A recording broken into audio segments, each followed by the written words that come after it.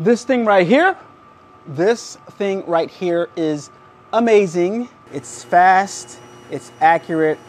The DTFs look absolutely gorgeous. Huge transfer right here. Press, 15 seconds. All right, all done with that. All right, nice and easy. All right, everybody, so this is my Ricoma 2402 DTF printer, and I can honestly say on this day, in this video, that I have fallen in love truly and deeply with this DTF printer. It's fast, it's accurate, the DTFs look absolutely gorgeous. It's fast, and once you get the hang of it, it's fast and easy to use. Did I mention that it's fast? Boom, wait a minute, just like that. Boom, boom, boom, boom, boom, boom, just like that. A-Dubb Productions, just like that. Like, comment, subscribe, just like that. Boom, wait a minute, just like that. A-Dubb, you ready? Wait a minute. So just for pressing's sake, let's press this big transfer right here. All right, and I'm just gonna grab any shirt that I had laying around. Nothing in particular, nothing special. Just to try the transfer to show you how easy it is to press. I'm going to press it now. Press it down, just to get all the wrinkles out, a couple seconds. All right, that should be sufficient. Raise this up, transfer on, huge transfer right here. All right, cover sheet on, a little bit more pressure on here. Put that down, press, 15 seconds. 1, all right, all done with that. All right, nice and easy, hot peel. Saw how smooth that was, guys? Saw how smooth that was, right? Saw how easy that came off, right? I know, you see it. You see it! Don't see the black part because it's black right there, but see the image real good, though. Ooh. Sucker, sucker now. Sucker, sucker now. Sucker, sucker now. I don't have to worry about any heads clogging. I now don't have to worry about any shifting of the white and the color ink. That's a learning curve that you have to figure out. There are some nuances with this machine that I think that you should be trained on that you aren't. But I guess in this video, I'm going to try to acquaint you with those nuances so that you guys won't have the difficulty that I had. And this is just like any other type of machine. You get it, you have to figure it out before you're off to the races making money. And I got this thing figured out to the T. I'm confident in my ability. I came in today and started printing like crazy. It's Monday right now, and last Friday, I decided to come in the studio early and take my time and sit down with the machine and go over it along with the computer settings. And man, it was worth all the time that I spent. After I figured out how to align the print head so it won't get misaligned again, on Friday, I printed more DTFs on Friday alone than I've ever printed in my whole entire life in my DTF journey. I've only been playing with DTFs for like, I don't know, maybe like 9 to 10 months now, but I printed more DTFs on Friday with this machine than I have ever. And today, I'll probably print more DTFs than Friday. Not probably, I definitely will today print more DTFs than I did Friday. So this machine is amazing. Let's talk about it. All right, so let's talk about some nuances about this printer right here. All right, so the reason why you don't have to worry about print heads getting clogged on this particular printer is because At the end of the day, when you're done printing, you just press this button right here. The print head goes to the other side. All right, stop when it gets there. Then you clean this channel and this channel.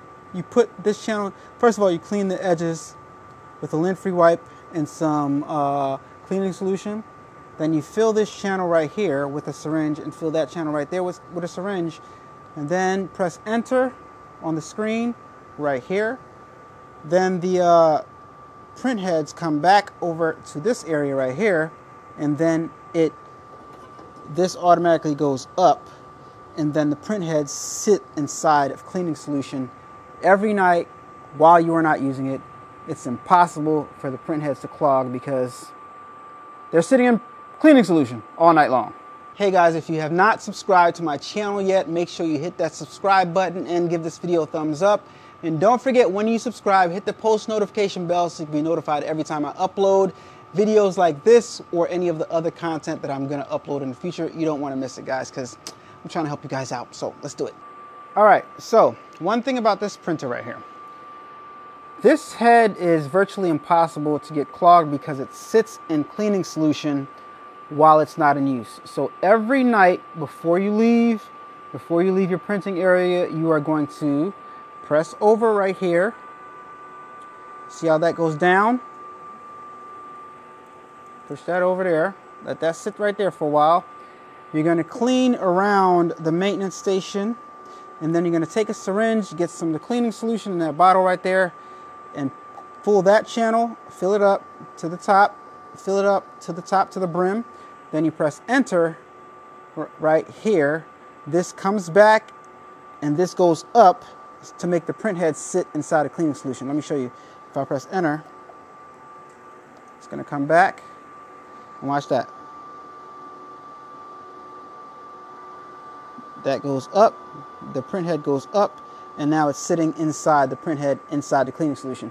So that's how this stays from getting clogged. All right, let me show you something in the back. Oh, also over here on that side, if you ever want to wipe off the head, you can push over, and then it's got like a mirror. Right now it's got some black ink on it. It's got like a mirror, so you can easily see the print head and see how dirty it is, or if it in fact does need to be cleaned. I also wipe these off at the end of each night after I'm done printing. Another thing that they don't tell you about is the fact that if any of those inks right there get low on ink, you see those lights right there? First of all, that's the power button right there to turn that off. You never want to turn that off. But I have a piece of tape over here because this thing starts to beep and it gets loud. But if you put a tape right over here, that's the actual speaker system. That makes it like a little less loud. All right.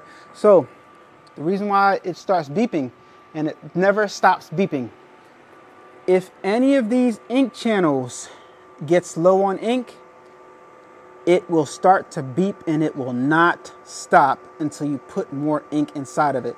So make sure you have at least 2 bottles of white ink. And my white ink, I can see getting low right now. I got to order some more white ink because I have none in the studio. My magenta, I got to order some. I got to order some of.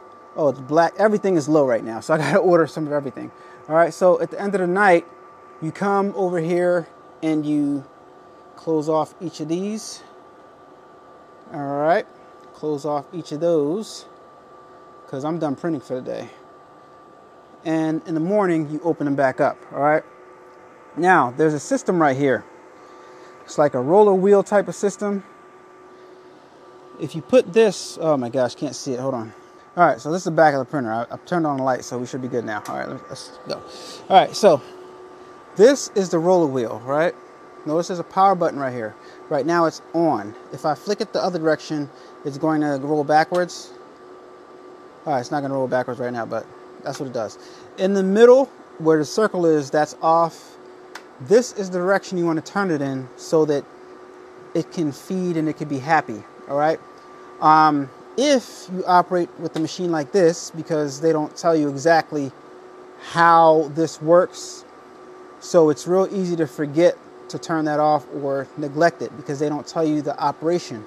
I think it's important for people to know the operation and functionality of this. What this does in the off position, this roll feed system right here. It has like a little roller in the middle right over here, a little bar that goes up and down. This bar tells this to roll some more film out. And if this is not on, like it's not on right now, when your printer goes to pull some film, it'll have to pull too hard and it'll throw off the white alignment from the color alignment. And that's the problem that I was having when I first got this thing. And I did not know why. I would keep on trying to line it up in the computer and it just would not line up. I would go to test it. It will pull a little bit. Test it again. It'll pull a little bit.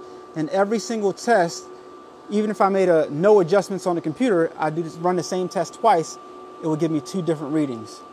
Now that was throwing me off. And the reason why is because this switch wasn't on.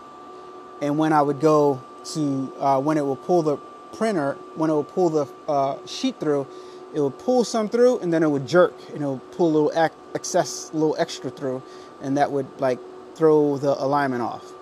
So to combat that, I would just unroll some of the film down. But overnight when I thought about it, I'm like, well, maybe it's because it has something to do with this switch. So today I came on, turned on the switch, and everything worked fine. So you got to remember to turn that switch on. Also, you never want to operate this lever by itself, right? You always want to use this button right here. All right, this button, what that does is that releases the pinch rollers right there. All right, let me show you again. These are pinch rollers. This button right here raises that lever. Watch. Let me see if I can hold it like this. All right, that's what that button does. I'm holding the camera with my face now. And then if I push it again, the lever goes down. All right, so that's what that does. And there's another one in the front that does the same thing. Let me show you that one. This one right here in the front does the same thing. It releases the pinch rollers and it raises and lowers it. All right, so that's it for that. The dryer is a whole nother can of worms. We're not going to get into that, but just know, guys, that this printer is amazing. Right now I'm going to wet cap it so you can see how that works. Let me go get my syringe, and I'm going to fill my syringe, this syringe right here, up with cleaning solution, and we're going to wet cap this thing. So now let's say I'm done printing for the day. I'm going to go ahead and make this head go all the way over, and now I'm going to start cleaning my the areas that need to be cleaned, right? All right, so I'm going to get some cleaning solution, put it on this lint-free wipe right here, and start wiping around the areas that need to be cleaned. All right, so first I'm going to wipe around here, try to keep my stuff nice and tidy. All right, nice and clean. Wipe this right here, any ink that may have fallen onto there, because the print heads do leak, all right, occasionally. All right, so try to keep your stuff clean, looking nice. You treat your stuff right, it'll treat you right. All right. Wiper blade, wipe that off gently. All right, see all that ink? Now we're going to go around this maintenance station right here, the color maintenance station. Go around that, wipe that off. And now you might want to get another lint-free wipe, but I have an area right here that's not that dirty, so I'm going to go ahead and get some more cleaning solution on there. And I'm going to go ahead and go around the white maintenance station and go ahead and wipe that off nice and gently. All right, now all of that is clean.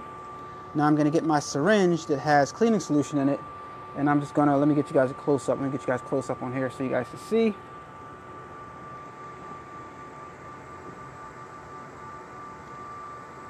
All right, so now I'm just going to squirt some cleaning solution in here. Put some cleaning solution in here.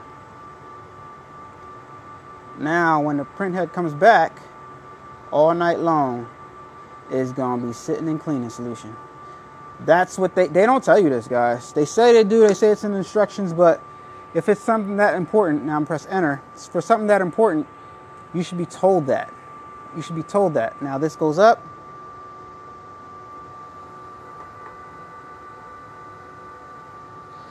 and the maintenance station came up, and now it's sitting in cleaning solution. Can't get clogged, no way. Now I'm gonna come over here, I'm gonna wipe this off right here.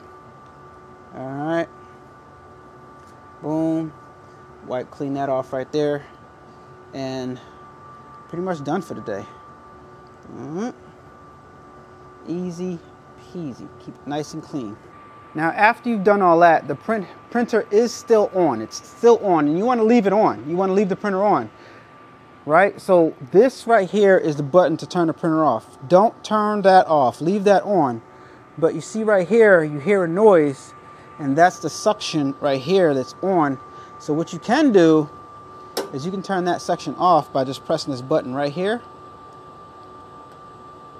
Press it. All right, press it. It's kind of weird because it's a screen. Now turn that off, but the printer's still on. All right, so it's still functioning. So that, because you want the white agitator to always be agitating the white ink so it doesn't get clogged. But in this mode right here, I've left it sit already for, I don't know, maybe about 3 days at a time. And I know you can leave it sit for longer than that, but because the machine is on, the white ink is circulating, and guess what? And the head is sitting in cleaning solution, so we're good to go. All right, we are good to go. All right, I'm gonna put this down, and that's pretty much the nuances of that. This right here is a whole nother can of worms. Maybe we'll get into that another day, but we don't really need to because this is the main component, and unless you're buying it, I don't think I need to get into all of that, but I printed a whole lot today, guys. You guys saw I printed some of these, a reprint right there, whole bunch of these that I gotta cut out and separate. Printed a whole bunch of these, a few of these black bears right here. You know what I mean?